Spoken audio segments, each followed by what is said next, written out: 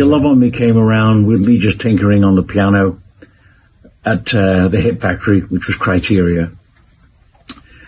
And I was able to play in one key, because, you know, I'm not one of the greatest pianists. And I was tinkering, and it came around just me buggering about on my own, you know.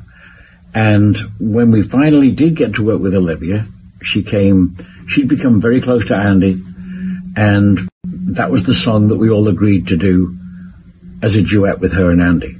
So for Olivia, it was second time around. The first time was with Andy, and this time was with me. So, you know, I feel privileged. Always been privileged to work with Olivia.